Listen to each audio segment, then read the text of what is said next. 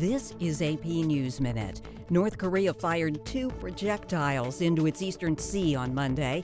South Korean military authorities say they are working with the United States to analyze what kind of weapons they were.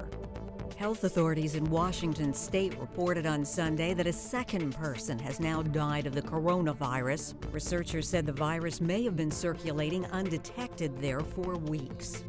Democrat Pete Buttigieg went home to South Bend, Indiana to end his race for the White House.